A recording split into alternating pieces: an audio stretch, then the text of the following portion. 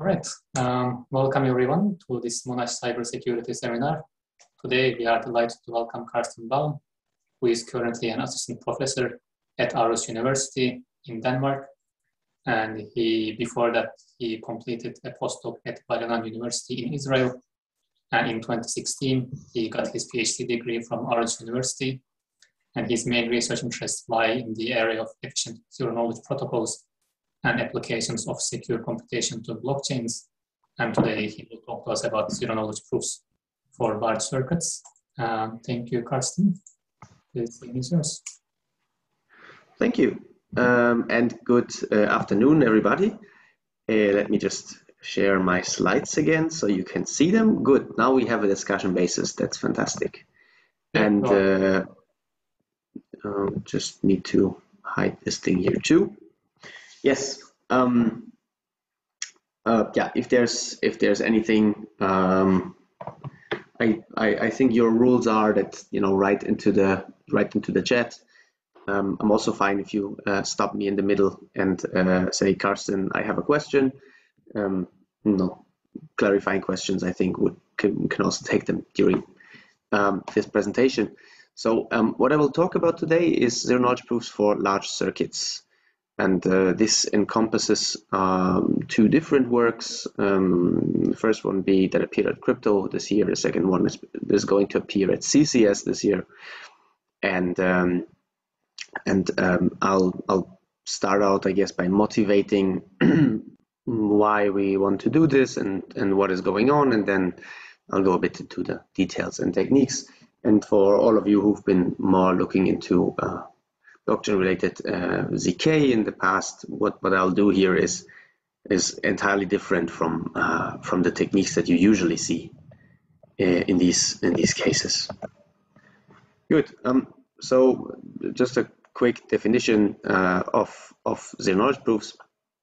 So what I'm going to care about is let's say statements X and witnesses W, and I encode my statement as a circuit over a field of arbitrary characteristic, and what I want is that my circuit outputs 0 on this witness. That's when I say that the statement is in the language, and otherwise it's not. And I'll model circuit evaluation, as you can see here on the left, as we kind of flatten out the circuit. It has addition and multiplication gates over the respective field, right? We feed the witness as inputs to the first layer of gates from the circuit, and then we just evaluate throughout the circuit until we have a value at the output gate. And that is what we say then is the output of the circuit on this witness. Yes, and then obviously, what is a zero-knowledge proof in this regard, right? So it's right. We have a setting with the prover and the verifier, where the prover knows this witness and the circuit C. The verifier only knows the circuit, right, and wants to be convinced that the circuit is true, which is a claim. Or which the circuit evaluates on some witness to 0, which is the claim that the prover makes. Right, and for that, the two of them run an interactive protocol, at the end of which the verifier says accept or reject. So far, so good. So this is, zero-knowledge proofs as you all know and love them, and we obviously require from them that they are complete, meaning if right, C of W indeed is 0, then the verifier should always accept. We want soundness, that in this case, knowledge soundness. If the prover doesn't have such a witness, then the verifier will, with overwhelming probability, output reject, and zero knowledge meaning the verifier knows nothing or learns nothing beyond the fact that the circuit is true, or evaluates to 0 in this case. Okay, so far so good. Zero knowledge, as we've all done and loved it since our childhood. So the case of, or the setting of zero-knowledge proofs that I care about in this talk here are zero-knowledge proofs for exploits. So here we would have our Alice down here and our Bob up there. And Alice wants to prove to Bob that she has an exploit for a program. What does it mean? Well, if we want to prove such a thing in zero-knowledge, that means that Alice can encode both the program and sorry, and the exploit in some kind of zero knowledge friendly form. And obviously this one here should be a 0, meaning, so she encodes the program into some kind of circuit pi prime. She encodes the exploit that makes, like for example, the program segfault into some kind of witness. And then this evaluates to 0 if and only if whatever Alice there had is actually a valid exploit for a program P. So that means, right, that Alice runs the encoding of the program into circuit form, and she encodes the exploit into some witness form. Bob can only do the same encoding of the program, but not the witness, right? Then both of them are going to use a zero knowledge protocol, at the end of which Bob gets like 0, 1. Obviously, we wanted to output 0, so that is my mistake here. But yeah, obviously, what we want is that Bob learns that there is an exploit for a program. Yes, and nothing else. So why is this, let's say, different from the usual setting? Well, the problem is that if we want to encode rather large statements, so the program encodings, the circuits that we talk about, will be in the hundreds of gigabytes. So for that, standard proof techniques that you know from the blockchain world are not going to fly, because the prover overhead is just too enormous. And what do we need in order to build this? Well, we first of all need to be able to encode actually programs and exploits in the zero knowledge friendly form. And we need to construct a proof system that is efficient enough to execute the proof. And as you might have guessed from the title of my talk, I'm going to focus on the second part in this talk here. And just to give credit where credit is due, so this is part of a larger project together with partners at Galois, Keditz, KU Leuven, and Columbia University. And this proof that we're building here is part of this second part, where we try to build this efficient proof system for running, proving knowledge of exploits in a zero knowledge friendly form. Where we're currently in building this is there is an existing compiler which takes LLVM code of a program as input together with a trace that makes, for example, the program segfault. There exists a compiler for doing the encoding to circuits and witnesses, which are then defined over, let's say, rank 1 constraint systems. And then you use what is called the mac and cheese proof system to actually prove that this exploit is existing, right? So here the cheesecloth compiler is the first part that I talked about, the zero knowledge friendly encoding. The second part is the mac and cheese proof system that, as I said, has to do things differently than standard zero knowledge proof systems. Okay. And what I'm going to talk about, this motivating what we're doing, what I'm going to talk about mainly is this mac and cheese zero knowledge proof system, which, as was mentioned in the announcement, appeared at Crypto 2021. And if we have time, I'm also going to go to this so-called Appenzeller to Brie conversion technique, which optimizes how these two work together, but can also find other applications. And this goes over both of these sites here. Okay, let's get started with mac and cheese. So this is joint work with Alex Malozomov and Mark Rosen from Galois and Peter Scholl, who's also at Aarhus University. And what we're going to look at is the knowledge proofs for Boolean and arithmetic circuits. So pick the field size, field characteristic that you want. And what we in particular want to have is nested disjunction. I'll I'll explain to you what this actually means. And it's a novel commit and proof style zero knowledge protocol for circuits over any field. And as mentioned, we want to have these nested disjunctions, which is a more efficient way of communicating proofs.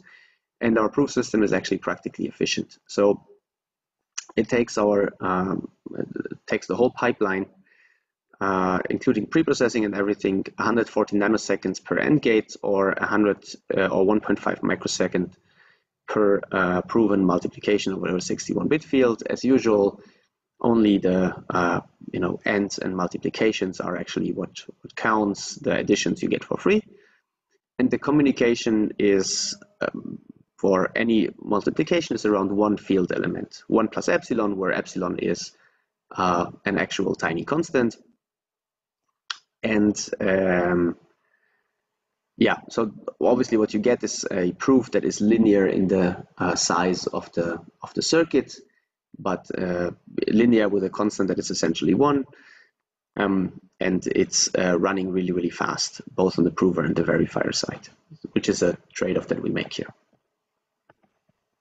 Okay, so to build this thing, well, first of all, what is this commit and proof paradigm on which we build? Right, these are proof systems that are well understood, have been around since, as far as I know, 1998, with the work by Kramer and Damgaard, who presented this for discrete log-based commitments, Peterson commitments back then. So you use homomorphic commitments for that, and pick your favorite homomorphic commitment scheme. You can build a zero-knowledge proof out of that. How do you do this? Well, assume your statement is in circuit form, as I mentioned in the introduction, right? So what does the prover do? So the prover simply commits to all the individual elements of the witness separately. Then it evaluates the circuits that I also mentioned in the introduction simply on the commitment. So it commits to all the intermediate gate outputs, and it proves that the gate output is consistent with each of the gate inputs. So this we can do consecutively by evaluating the circuit. In the end, we know that the output commitment is as the commitment to the right output wire, and we just open the output commitment and show that it's 0. And this way we have proven that this is actually that the prover knows a witness to the circuit, where well, the homomorphism gives us and opening the 0 in the end gives us the soundness. The whole thing is zero knowledge because the commitment is hiding, and binding also helps with the soundness proof, I would say.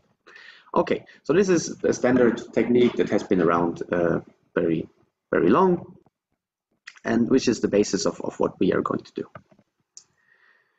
And actually, obviously, I mean, you need to prove additions and multiplications over the field, right? But what Kramer and Damgaard showed is that linearly homomorphic commitments are actually sufficient for this. So you can, from, let's say, a commitment to X and a commitment to Y, for public constant alpha, beta, gamma, you can derive here alpha times X plus beta times Y plus gamma in committed form without any interaction between the prover and the verifier. Right, so this allows you to simply evaluate linear gates by just applying the gate function on the respective commitments. And for multiplication gates, well, you gotta prove that a commitment is a commitment to A times B in this case, using usually a random multiplication triple. So the prover is going to send some additional information, which the two of them then can use to figure out if something is actually a valid multiplication triple or not, or if something is a valid product of two commitment openings. And what we would use in this case is what is called Beaver circuit randomization technique. Okay, so far so good. So there are standard techniques around for once you have a homomorphic commitment, linearly homomorphic commitment, to build a zero-knowledge proof. We're going to build a bit on these, but we're going to turn it up to extreme. Okay, so with this as the foundations, let's build the mac and cheese protocol. So a core building block that we're going to need is vector oblivious linear evaluation.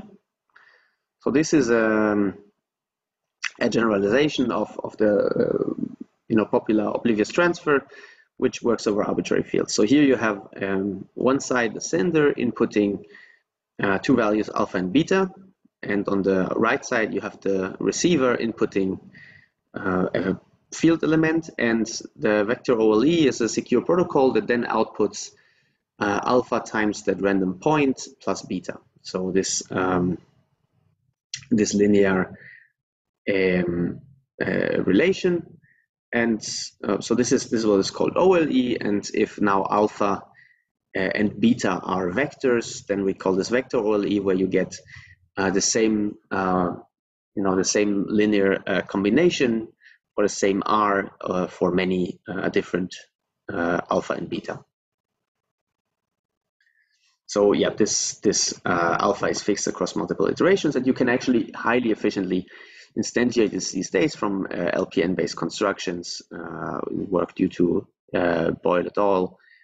And there's also this so-called ferret.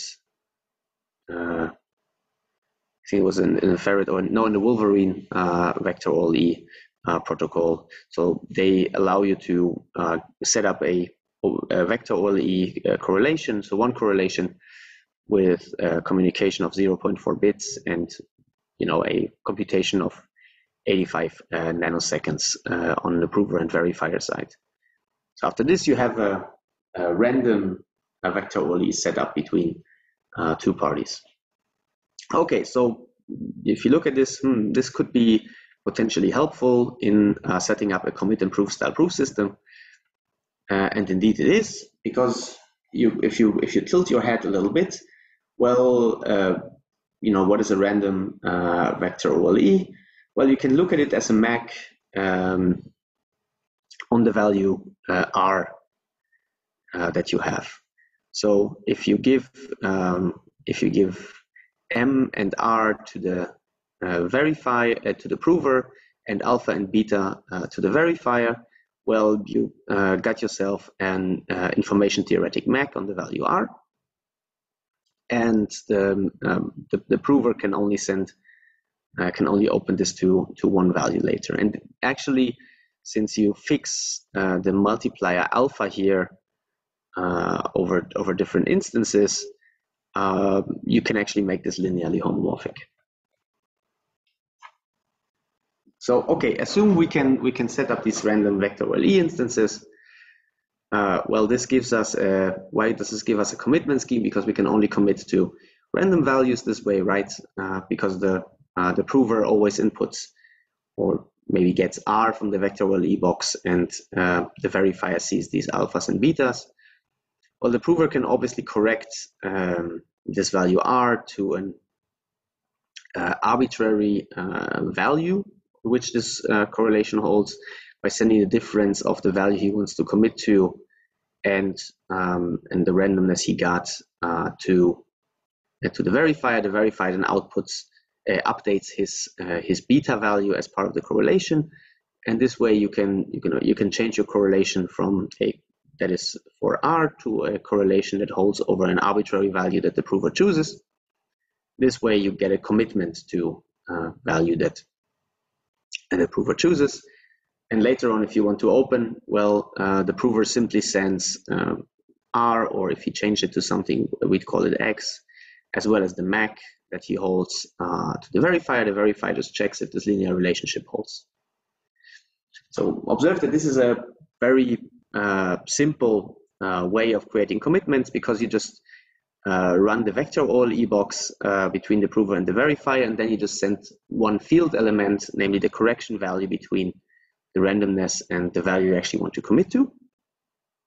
And if you want to open, you just send two field elements. So this is computationally really light, and as I mentioned, the vector OLE can super efficiently be implemented these days. And if you actually want to commit to something small, let's say a bit, then this seems to be a terrible idea. If you want to check that, right, the binding property of the commitment you gain from this linear correlation is actually only scaling in the size of the underlying field. So if your field has size 2, right, that doesn't really give you any binding. But what you can do is you can use subfield vector OLE, which you can also construct as efficiently as this normal vector OLE, where now you're committed, your relation is over an extension field, but your randomness R comes from a base field. So later on, when you commit, again, you only have to send a bit, for example, to correct. But if you open, you actually have to send a long string, which corresponds to the extension field element. But again, these things can be set up super efficiently these days using these LPN-based constructions. And also this, as you can easily imagine, this gives you a designated verifier proof. Why is this? Well, we rely on the fact that the prover never gets to know alpha and beta. If he does, then all security breaks down, because now there's only a linear relation that you have to, compute in order to adjust your MAC to and thus your committed value to an arbitrary value that you want to have. So inherently, you can't change this to a standard publicly verifiable zero knowledge proof. Again, this is a this is a constraint that we're willing to make in order to get a highly efficient proof system for really large statements. Okay, but yeah, these are so this is a drawback from this kind of approach. And if we have Carsten, can I ask you a question? Yes. So this commitment scheme is basically interactive, or can it be made non-interactive? I mean, once the so it is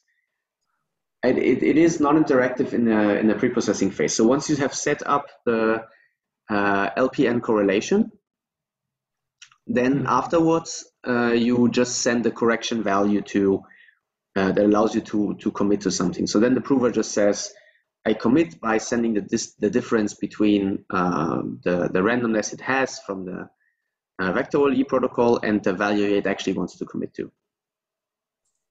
Okay. So there it works like a normal commitment scheme, but you have to pre-compute these. We have to share these vector OLE relations first, and that might require a bit of interaction. But there the overhead also isn't too high, so you can these days, I think in a very small number of rounds, set up hundreds of thousands of these vector OLE correlations. So you don't have to do all of them sequentially, if that answers your question. Yeah. Thank you. Okay, great, thanks. Okay, so as I said, there's the commit and proof paradigm. There is there's our use of vector OLE as a commitment, right? So from this we can very simply, throw the two of them together, and we get a zero knowledge proof already. So that was very fast, right? We're only half an hour in the seminar talk, and we're already done. Well, I mean, as you can guess, a bit more is coming.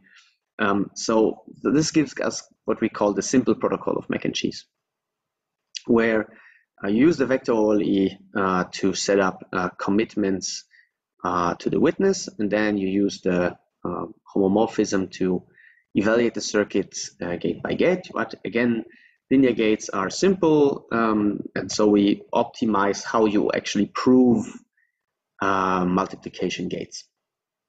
How do we do this?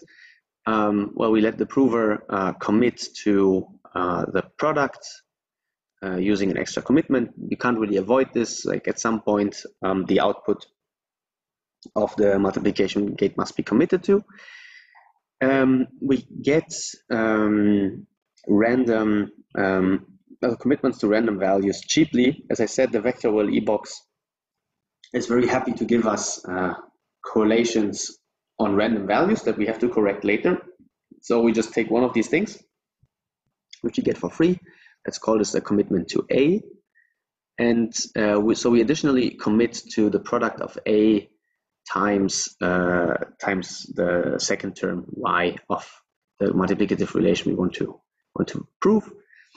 being correct, right? And then the verifying that this multiplication, the output of this multiplication gate is correct, is then works as follows. Well, we let the verifier send a random challenge. The prover is going to open a linear combination of x and a. This perfectly hides the value x because a can be arbitrary random, and then we just show that a certain relation is a commitment to 0.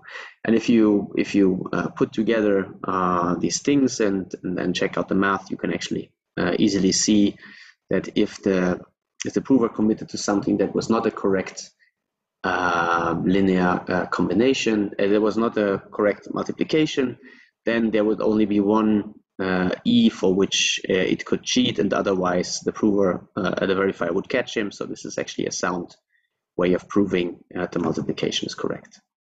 And as you can see, we only use linear operations on the commitments here, but we pay because we have to communicate. And the cool thing is, for our check, well, we want to prove that a commitment is a commitment to 0, right? But that means that we don't actually have to send a full opening, because you know, the prover and the verifier know that the message should be 0, so all they have to send is the MAC value on the message. So instead of 2 field elements, actually you only have to send 1, which is a neat, tiny improvement. So this, if you count, let's count, right? So how many field elements do you have to communicate to verify one multiplication? Well, you have to, you naturally have to commit to Z, the output. You have to send C, which is this product of A and Y. And then you have to, the verifier sends a challenge. Well, you could use the Fiat-Shamir transform to make this non-interactive in some ways. I'll not get into detail here. But then you have to open this value E times X minus A, this value epsilon. So there you have to communicate something too. And in the end, you have this assert 0, but you could do a lot of 0 tests simultaneously using, random linear combination standard techniques. So this is, so you have to send 3 field elements in order to show that this is a correct multiplication. So this is, let's say, the base way of doing things. This is a standard proof of multiplication, which sends, as mentioned, 3 field elements for a large field, and maybe you have to send more if you would use this over, let's say, the field of 2. So the question is, can we do better?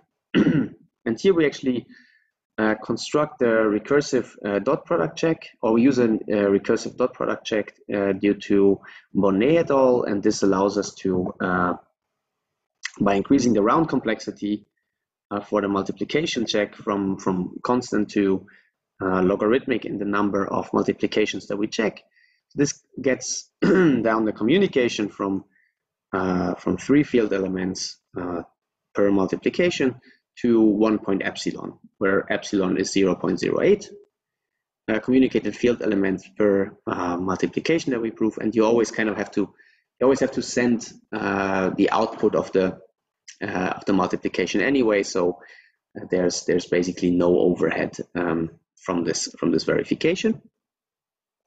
And so this is the round complexity, but this is for proving n multiplications to be correct in parallel. So now the question is, how do we do this? This is where things get a bit more interesting. So let's say we have n of these multiplications that we want to check.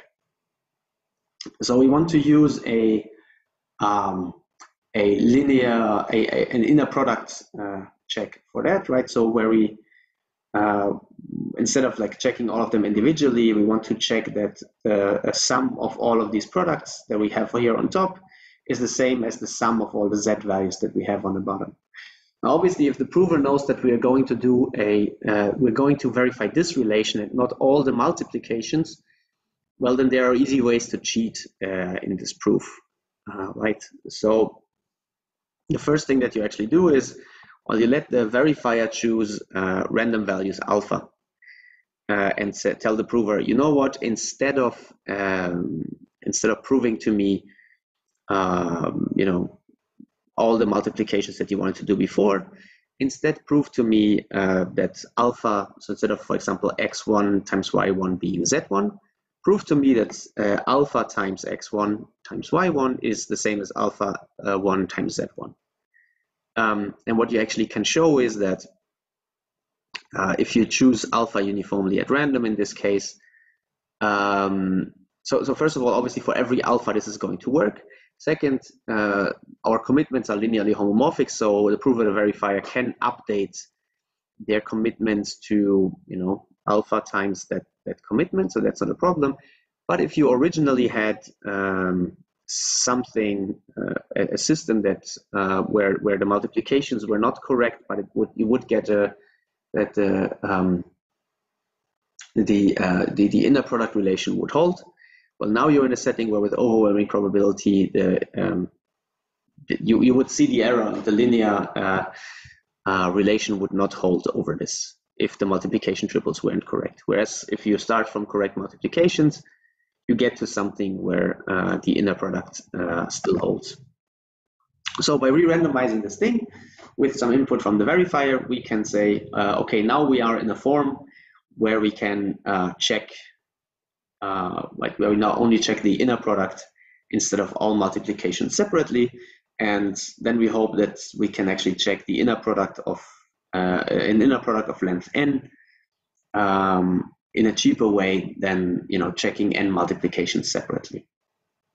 And this trick from Bonnet et al., which we adapt, actually shows that you can. Well, how does this work? Well, you have the so we have this relation here. This is what we want to show, and we have that the prover is committed to alpha I xi, it's committed to yi, and it's committed to these alpha I zi.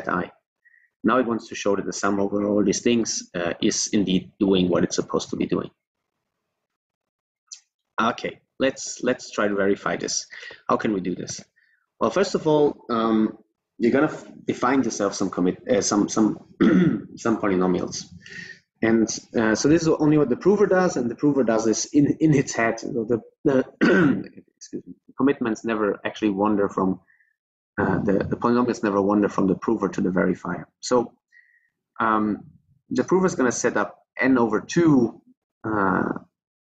polynomials f, where we, for example, say that the first polynomial evaluated in 0 gives you the first left term of your inner product. So f1 evaluated in 0 is alpha 1 x1. Polynomial 1 f1 evaluated in 0.1 gives you alpha 2 x2. So that's the second element from the vector that goes into the inner product. So the second polynomial in 0.0 is alpha 3 x3. The f2 evaluated in 0.1 is alpha 4 x4, and so on and so forth. So this allows you to define n over 2 polynomials, which evaluate at the respective points to alpha I xi.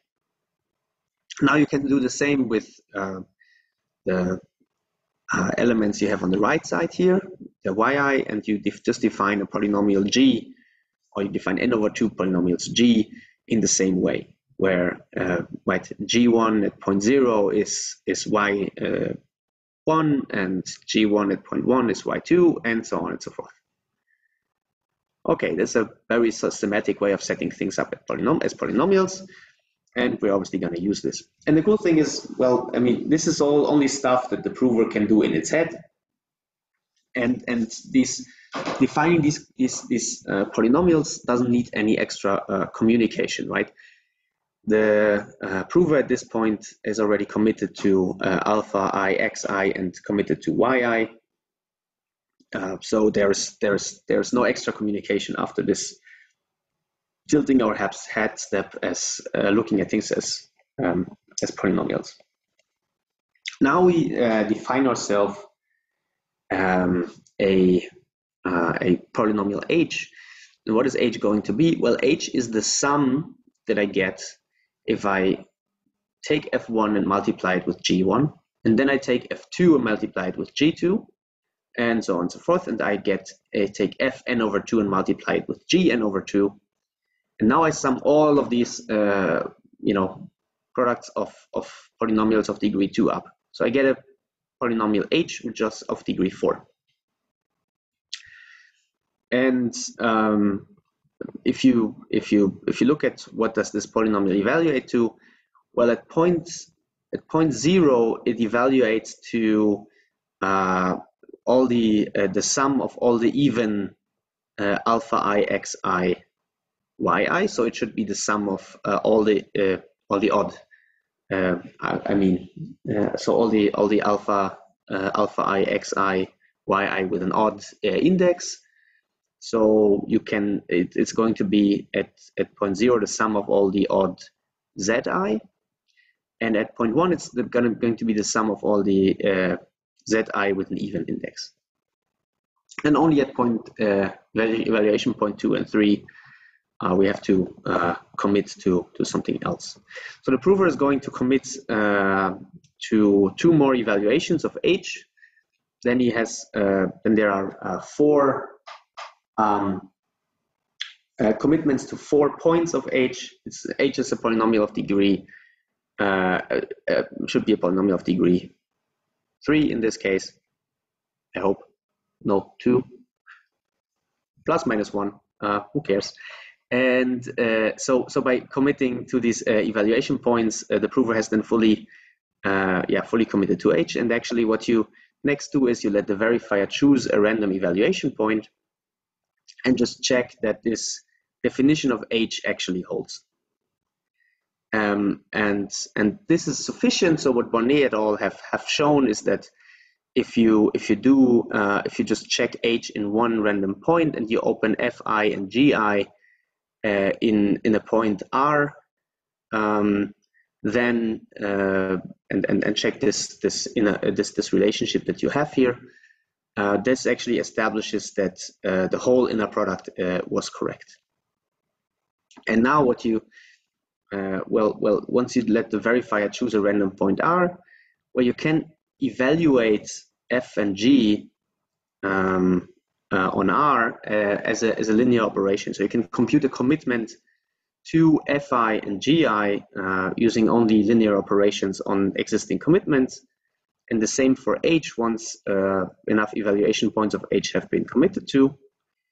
But then, okay, so instead of directly opening that h at point r, this h at point r and the fi at point r and gi at point r, we're going to again verify that h at point r is the same as this here in zero knowledge.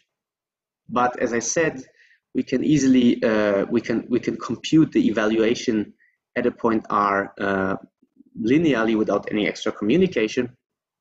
But then what are we doing actually? What are we verifying? Well, we are again verifying an inner product relation. But this time we only have n over 2 terms in our sum. So we started out with an inner product of length n that we tried to verify, and now we're at an inner product of length 2. So if you apply this thing log n times, you're down to a constant number of multiplications you have to verify, and now we just take the standard check that takes 3 multiplications to verify 1, and you're done. So this is an amortization of how to check a lot of multiplications at once. And what you can see is that what do we send in each recursion? Well, we let in each recursive step, let the verifier choose one random evaluation point, because we can use the Fiat-Shamir transform. We have that the prover himself has to commit to 2 values per recursive step, which are these extra evaluation points of h. So we send, asymptotically, we send, in addition to the commitments to the products that we need to do anyway, we send log n field elements, or O of log n field elements. Right, so this is just a logarithmic overhead. which then, like if you choose n large enough, this becomes negligible in whatever else you're actually doing. Okay, so with this at hand, let's go to the second step, which makes mac and cheese definitely very interesting over other proof systems, and that's called nested disjunctions. But what are nested disjunctions? And here we assume that our proof is our circuit that we're doing is such that it has multiple subcircuits. So, for example, you have a left circuit that we call C1 and the right circuit that we call C2. They might contain something different. And now you have the outputs of the respective circuits, and what you want to verify is that does either of these subcircuits evaluate to 0? Right? You're satisfied if, for example, your left circuit outputs 0, or if your right subcircuit outputs 0. So you're computing an OR of the outputs of these individual subcircuits. So this is what we call a disjunction, or what other people would call it too. And now we have what we did in our proof is that on the protocol is we looked at this type of circuits and asked ourselves, so what can we do better? Do we have to evaluate and send all the individual circuits C1 and C2 in this case, or can we do something smarter than that? And excuse me, what we came up with is an optimization that only communicates information that is proportional to the longest branch of the in the disjunction. So if you compute an OR of n different branches, then we construct our proof system in such a way that the prover only communicates something that is proportional to the longest branch, but not something that is proportional to all to sending all branches individually. And how do we do this? Well, we observe that the prover's messages, when you prove any of the subcircuits, so if you prove subcircuit C1 or subcircuit C2 or C3 or whatever.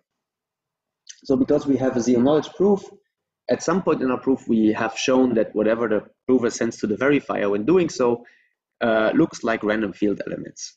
So if you multiply or if you do commitments, then or you create new commitments, then all the verifier ever sees is random messages. Okay. So if I would take, for example, the messages, so this means that if I take the messages from the first branch and tell the verifier, use these for the second branch, then the verifier has no idea. The verifier has no idea of telling that this is true or not, right? So if I give him a random evaluation of, for example, of circuit 1, and I don't tell him use these messages that I give you, he doesn't know if he should use them on subcircuit C1 or subcircuit C2, assuming that they are similarly structured in the non-random things that I'm sending. Okay, so then the next step is to say, well, if the prover doesn't know, then if the verifier doesn't know, then I'm only going to send him the messages that you can use for evaluating the true branch, and maybe I pad them with some extra messages, and the verifier is going to use them for all the individual branches. So the same messages he's going to use for all the individual branches, and this is still going to be fine. And this means that I only communicate information proportional to the true branch that we're actually taking, but the verifier doesn't see what the true branch actually is.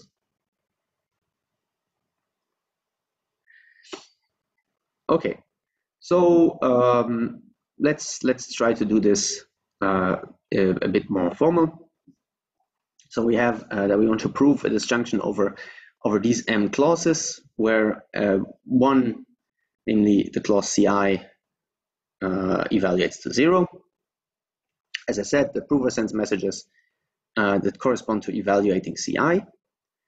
The verifier, as said, sends random challenges, but he now sends them for all branches, but he doesn't know where the verifier is using them for.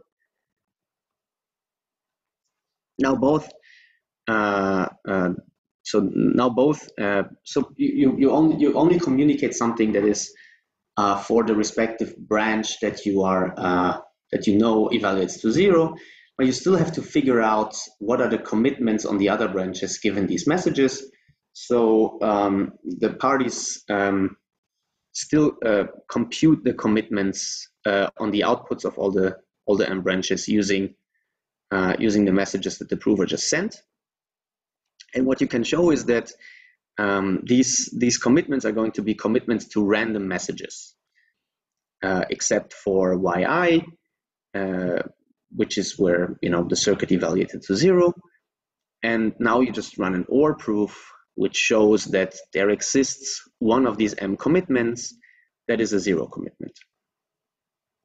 And there goes your, and this is your, disjunction proof. And what you can see is that, as I mentioned, the message complexity scales in the length of the longest branch, plus one OR proof, which might communicate maybe M messages, but then only linear in M and independent of the circuit that you just showed. So yeah, the overall communication is, as I said, O of max of branch length plus O of M for the OR proof, whereas the naive approach would be to send something that is the sum of all these circuits, so you save something that can be up to a factor of M. So this is only savings in communications, not in computation. As mentioned, you still have to recompute all these commitments YI to actually be able to do the OR proof. So you still have to compute on all the branches. You only save in communication of all the branches. Actually, we can modify a protocol where instead of showing that one of the branches evaluates to 0, we can show that k of these evaluate to 0 simultaneously, and then you use a threshold proof on the output commitments to show that this is true. And here again, we can improve the communication from sending the sum of all the circuit evaluations to something that scales in k times the longest branch plus the OR proof, or threshold OR proof in this case. And what we can also show is that we can put the disjunctions inside disjunction. So you can do a proof of a disjunction inside another disjunction, and this can be again inside another disjunction. So if you have a nesting of multiple disjunctions, then you can still do that using our proof system.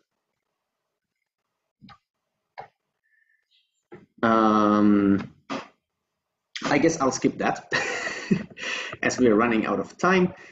Maybe just mentioning quickly, so the OR proof in our case has this linear overhead, and what we actually show is that you can do the OR proof much simpler on having only logarithmic overhead in the number of branches.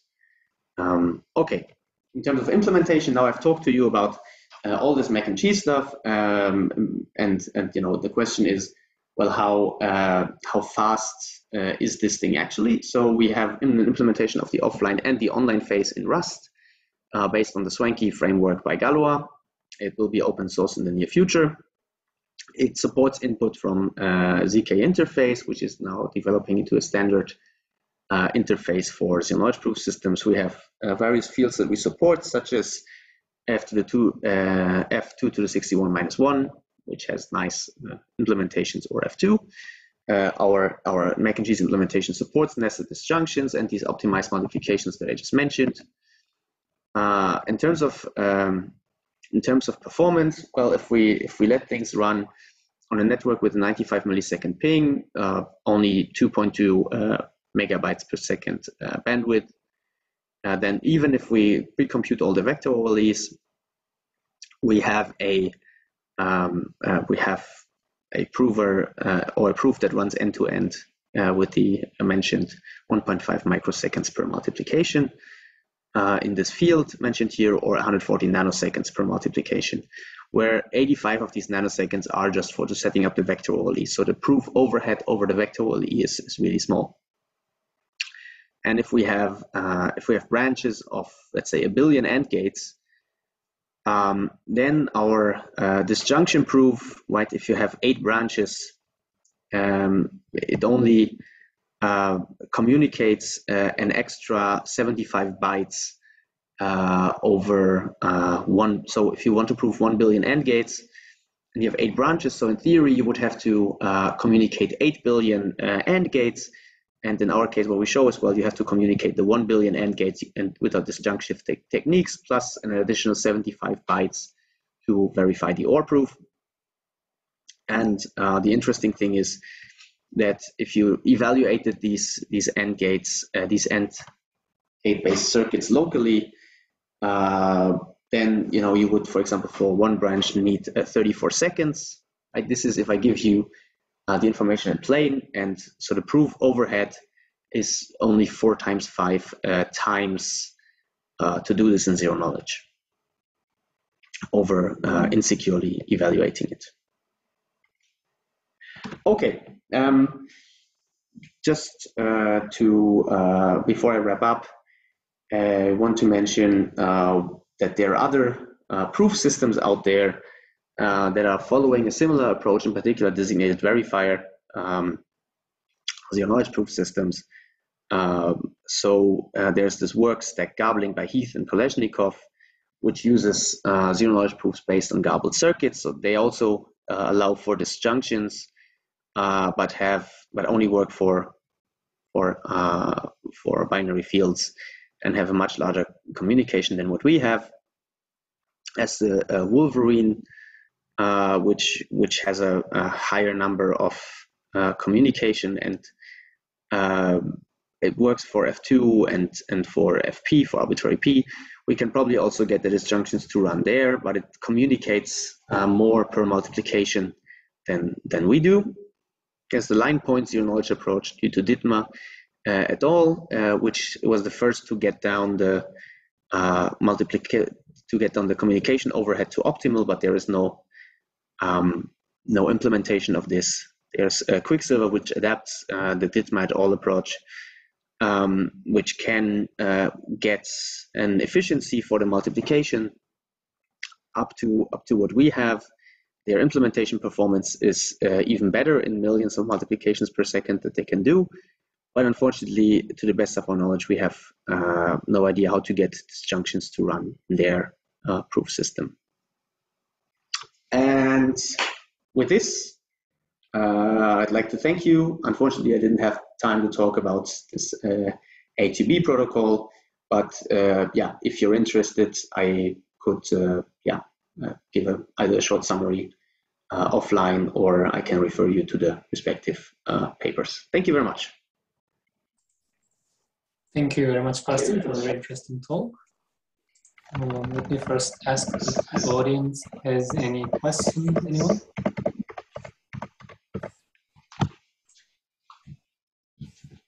Any questions, anyone? Otherwise, I will start. Can you hear me? Yep, yes. Go ahead, Max. Yeah, sorry. Thanks for the talk, Carsten. I have a question concerning your proof size. So your proof size is growing linearly with the number of number of multiplication gate in the circuit. So, did you test? Did you compare with, for example, schemes like Ligero ++? I think the schemes is growing polylogarithmically with the number of gates. So did you compare with them, or? So you see, so we don't compare in the sense that with snarks or sublinear proofs, you very quickly see that their communication is just a lot better. Yeah. But if I remember correctly, then Ligero and Ligero ++ should have a an overhead in the prover runtime that is logarithmic in the circuit size. So you run something that is in O of n log n. Yeah. Right. And if you the point that I try to make is that if your prover is just slightly above linear, you're really going to pay for this if your proof size gets big. Like your prover has to go through the circuit as such, but any additional factor that you have on top of this is going to increase the prover runtime. In particular, once you go into the regime that has circuits that are, not just a million gates, but a billion plus gates. So that's why we didn't really compare, because for those circuit sizes, I think all kind of other proof techniques would just, run out of memory, and we would run out of time. Yeah. So so basically, your schemes can handle like what is the maximum number of gates you can handle in your circuit? Good question. So we have tested mac and cheese, as I said, with the circuits that we needed 200 gigabytes to represent the circuit. Mac and cheese has the advantage that it can stream the circuit, so it just looks at the parts it's currently trying to prove, and then it proves these, and then it goes on with his life. And that's why, I mean, the size is, I guess it's bounded by how long do you want to run your prover, but it's never gonna really run out of memory eventually. Okay. Yeah, but we're optimizing this for bigger statements. Yes. Okay. Sorry. And so basically, like so, for example, like the protocol use, so the zero-knowledge proof using picnic signatures, like designed by KKW or ZKB++, they provide a post-quantum security. What about yours? Did you study in a quantum record model, or? Very good question. We didn't. So the online phase itself is only sending field elements and checking linear relations. So I would be surprised if anything happens there. Our pre-processing uses it uses LPN to extend to create the vector OLEs. So if you implement the base some base OTs which you need using some lattice-based constructions or anything else that is post-quantum, that might be a starting point of proving that the whole construction is post-quantum secure, but we did no analysis in this regard so far. Okay, thanks. Thanks. That's all for my side. Any other questions, anyone? I'll ask one maybe quick question. So sure. When you talked about these disjunctions, do we somehow want to hide which CI is satisfied, or? Yes. Why is that? Because is this for zero knowledge? Yeah, I mean, it is for zero knowledge, right? I mean, you don't want to. The whole thing is simple once you reveal which branch is true, right? But if you would reveal which branch is true, then you also wouldn't need to evaluate the other branches anyway, right? Because then you would just evaluate the one branch, tell the verifier this is the true one, and then only focus on this one, right? But it might reveal information about your input, which branch you're taking. Mm-hmm. So C itself doesn't reveal, but CIs might reveal information if the verifier knows that that's the correct. Yeah, exactly. Okay. That's also why we have to, that's why both the prover and the verifier can still have to compute on all of the branches. Yeah. Because they don't know which one is the true one, but you only communicate the one that is actually true, in a way that doesn't reveal which one you communicated. Okay, I see. Okay, makes sense. Yeah. All right. Is there any last question? Ron, did you have a question? Yeah, thanks. Yeah, go ahead. Thanks. I was wondering also for the disjunctive proof. So the circuits that are being ordered together, they can be quite different circuits. Yeah. But don't you need to send the proofs that Ron, I think you are dropping on my side. Yeah, I think your connection is a bit bad. If you maybe can repeat the question. Yes. Can you hear now? Yeah. So I was wondering, the proof that you send for the longest circuit, wouldn't it fail on the other circuits when you go along the intermediate gates because the circuit is different in the other branch? Or that's a really good point. So the operations that we do are essentially only sending random values, and then there is this checking if something is 0 or not, right? So we gotta push these checks that something is 0 kind of to the end of each of the subcircuits, because otherwise you're right? Otherwise you have maybe have intermediate have parts of your subcircuits that don't really line up, and you see things fail. So you kind of have to compile the individual subcircuits in a not too fancy way to make them alignable, so to speak. Does this answer your question, Ron? Yes, thanks. Because the point there is, it doesn't make a difference when you show that something is 0. The value is also going to be 0 later, for example, at the end of a branch. And from a honest prover perspective, nothing changes in terms of the zero knowledge property, because the proof is always going to go through anyway. This would be the intuition there. Right. Yeah. Okay. Yeah.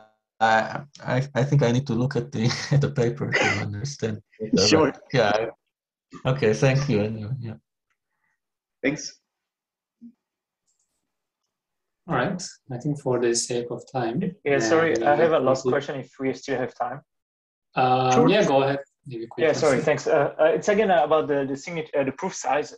Sorry to come back about that. So if you have more, what I understood is if you have more disjunction, then your signature size is going down, right? I mean, your proof size is going down. Yeah. But your computation complexity is going up, is growing. So you don't pay more than evaluating it without. So you don't pay a lot more than evaluating it without this disjunction optimization. You still have the same compute time. You only lose, so you only have less to communicate. That's correct. Okay. So yeah, so like one solution for you to decrease your proof size, it will be like to have multiple disjunction. Yes, exactly. And okay. There you need that whoever gives you the circuit has to have a higher level understanding of what you actually want to prove in order to optimize what they give you as input for that. Okay. Yeah. Thanks a lot. Thank you. All right. So thank you very much, Carsten, for your very interesting talk. And thank you everyone for tuning in. I hope to see everyone in the next seminar. Yeah, thanks for the invitation, and have a nice afternoon. Yeah, have a nice day.